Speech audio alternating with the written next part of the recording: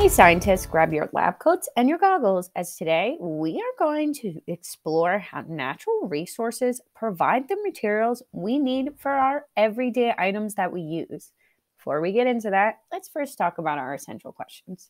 Now, let's talk about our essential question. Remember, essential questions in science and in different lessons can help us think about what we already know about a topic, and it helps us connect to new ideas that we're going to learn today to help us produce a new thought about the topic. Our essential questions will be focused on our different science topics. So look for keywords. In those keywords, the minute you see them and recognize them, I want you to think, what do I already know about this topic? Once you have that in your mind, you want to look at the question again to see what we're trying to answer today or what are we trying to answer about that topic. It's important to remember that an essential question is like a goal as well. By the end of our science lesson, you should confidently be able to answer the essential question. Let's go over our essential question for today. Listen as I read the first essential question. What are some natural resources that come from the earth? Read that one with me. What are some natural resources that come from the earth? Listen as I read the second essential question. What characteristics of natural resources make them useful to us? Read that one along with me. What characteristics of natural resources make them useful to us? And our last essential question, how can natural resources be conserved? Read that last one with me. How can natural resources be conserved? Nice job. Let's get into today's lesson.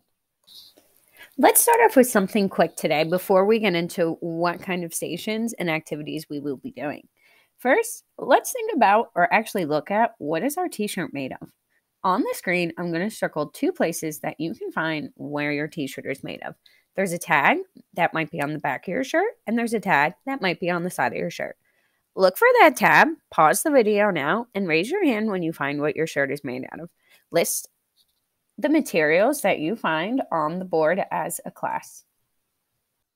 During your exploration and trying to find what was your t-shirt made out of, did any of you say that your t-shirt was made out of cotton? When I look down at the tag on my shirt, it says 100% cotton, and that's not the only thing I noticed. There's all different kinds of clothing items that are made out of cotton. But where does this cotton come from, and how does this have to do with what we're going to do in our science activities today? Well, cotton is actually a natural resource, and it's a natural resource that we use in our everyday lives when we pick out different pieces of clothes to wear.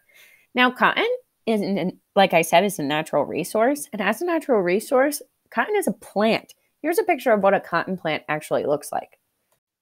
Today, we are going to spend some more time getting our hands on and exploring different natural resources that we use in our everyday lives and where they come from in the real world, where we would actually see them or where they all start. Let's look at how we're going to explore these different natural resources in our stations today. For our exploration today, we are going to start with our exploring in a two-part activity where you will be able to explore and identify natural materials that were used to make common everyday items. And then we will learn how to classify these items and different objects according to the types of materials that they are made out of. How we are going to do this is breaking it into two simple parts. Part one is going to be sorting the resources, and part two is going to be classifying the resources. Let's get into part one now. When we talk about describing different types of natural materials and natural resources, we want to be able to use different types of properties of matters in our description so that we're able to easily identify and classify specific objects into different categories. Let's go over some of those properties of matters and their definitions now. Let's talk about our first word, flexible. Write these words down on your student journal or on the back of your explanation sheets for the different activities so that you're able to reference them for these activities. Let's talk about flexible. Flexible means it's easy to bend. That means items like bendy straws, or if you ever had a pencil that was funky and fun where you could fold it and bend it all around, those are different examples of being flexible. The opposite of flexible is rigid. That means an item will not bend easily, kind of like a normal number 2 pencil that you might be using to write with. The next item or property of matter that you could use to describe an item would be calling something strong, and that means it will not break easily, like a piece of wood. You need special equipment to break down larger pieces of wood. The opposite of strong is breakable, and that means that something is easily broken. That could be like a piece of glass that you might use for glassware at your house. The next property of matter that we might use to describe an item is the word transparent, and that means you can see through the item. So an example of that might be a fishbowl if you have one at home, or previously, like we said, a clear glass, you can see through that. The last property of matter that I'm going to review with you today is the opposite of transparent, which is opaque. Opaque means you cannot see through the item. So that might be something like a solid wood door or even a piece of food like a banana. In part 1 of this activity, sorting resources, you are going to see some different items that your teacher has. It might be a plastic water bottle, a t-shirt, maybe a metal object, a glass bottle. Make sure you are careful with the items if you are able to handle them.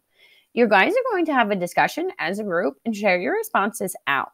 There's also a reference sheet that your teacher is going to show you and hang up so you're able to look at it. After you guys go through and talk about it as a group, you're going to go through a discovery box. In this discovery box, you're going to become inventors and product designers who must understand the properties, those are the vocabulary words we just visited a minute ago, of each of the materials and work with them. You'll be looking at similar objects made of different materials. You'll see what I mean by that later. And you'll look at similar materials used to make different objects as well. As you are going through and making your observations, make sure you use those key vocabulary words in comparing the properties. Those vocabulary words that we reviewed in the beginning, those properties of matter, are going to be key in your conversation and helping you identify the different objects and how they may be similar materials or how they may be different materials. After you are able to look through the activities, you're going to explore and write your observations down in your student journals. This will take a little bit of time. You will work in your groups of about 3 or 5 students to gather your observations for step 2. Then you'll take some more time independently, and you can also use your group's help to record your observations in your student journals. If time allows, after your student journals, take the time to set up your drawings that you added into your journals and allow each group to go around to see how the other group sorted their materials. Did you sort them the same, or did you guys have different categories for how you identified the properties of the materials that were in front of you? Pause the video and come back before you get to hear what's going to happen in part 2. This activity may take 2 days, so make sure you take your time in having your discussions and recording your observations in your student journals. Pause the video now, and I'll see you guys for part 2 in a little bit. Part 2 of this exploration is called classifying resources. If you guys are starting on day 2, make sure you have your discovery boxes from the previous day, but leave the materials in there until all the directions are explained to you. We're going to start off this activity by making our 5-tabbed folding graphic organizer. Watch me as I make the graphic organizer here. The first step for this graphic organizer is to fold your paper hot dog style. After folding your paper hot dog style, open it up and draw a line down the crease. That crease is the middle part of your paper. It's also, in math terms, your line of symmetry. On your left side of your paper, you are going to create 5 different tabs. Watch how I do this as I take my pencil and I draw my lines across my paper, creating those equal boxes. Next step is I'm going to take my scissors and I'm going to cut those 5 equal boxes out. That way, I'm able to use them as different tabs. Now I can fold my 5 different tabs back over, and I have a place to write different categories, and then I have a place to write information underneath each of those categories. To help me stay organized, I'm going to flip up one side of these right now and draw a line. That way it's easy to divide them if my materials or my graphic organizer is flipped upwards. After I am finished with making this graphic organizer, I'm going to glue it into my science notebook, and I'm going to label the 5 tabs. I'll tell you what we'll label those 5 tabs in a second. Pause the video now and make the graphic organizer as a class. If you need to rewind the video, do so and go step by step. Categories that we are going to label with a pencil or a marker on the top of each of our tabs are listed on the board. They are metal, plastic, wood, paper, and cotton. Once you have these all labeled and your graphic organizers are glued into your notebooks and your teacher and entire class is ready to go, I'm going to explain what we are going to do with this graphic organizer in classifying resources. Classifying resources, here's how the activity is going to go. We have already made our 5-tab folding graphic organizer, so we can check that off the list. We are going to be sorting different objects by the materials that they are made up from.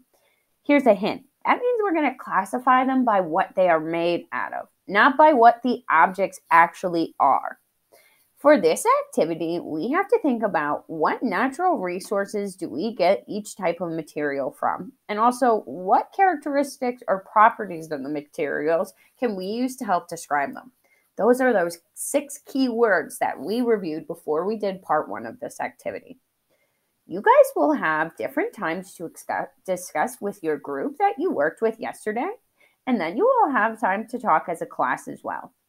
Your goal by the end of this activity with your group is to fill out your 5-tab graphic organizer as well as your part 2 of your Student Explorer journal as you work through identifying and categorizing the different objects into either metal, plastic, wood, paper, or cotton, 5 natural resources that we use in our everyday lives. As you explore, make sure each group member gets a chance to talk and you listen closely to your classmates' observations and ideas, as someone else might have thought of something that you didn't think of yourself. Record your observations carefully in your student journals and handle the materials with care. I'll see you soon, scientists.